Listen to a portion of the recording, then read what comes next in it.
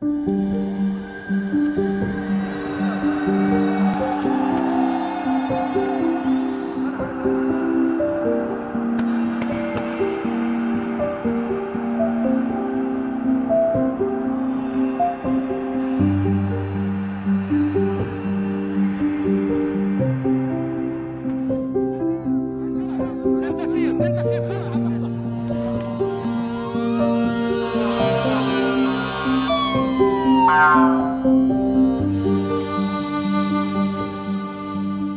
تدريب كتير مفيد للكوادر الطبية في قطاع غزة، لأنه بتركز على التعامل مع إصابات الحروب في أوقات بتكون فيها الإصابات أجت في وقت ضيق، فكيف تتعامل مع هذه الإصابات، والأولوية تعطيها لأي إصابات، إنه مين يدخل الآن عمليات، مين الآن بيقدر يستنى ساعة وساعتين وثلاثة، مين بيقدر تروحوا على البيت، مين بيقدر تحولوا لمستشفى خارجي عشان تخفف من ازدحام الإصابات.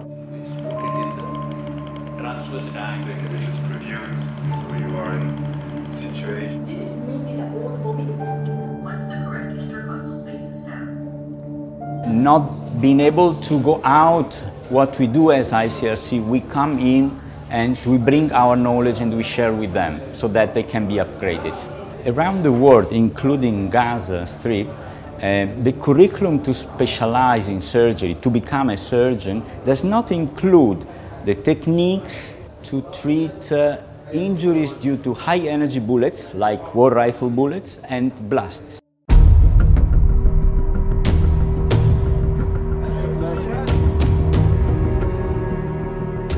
We train the young surgeons, and in particular, in parallel, we train a pool of professors that in the next years will take over from us this training.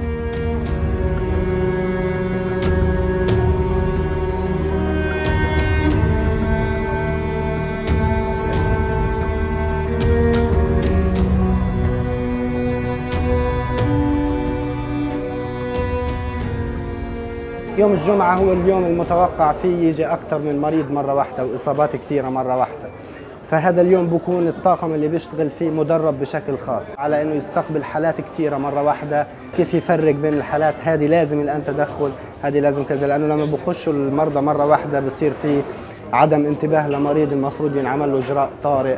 هذه كلها تدريبات لما بتصير على أرض الواقع بتحسن من أداء الطاقم.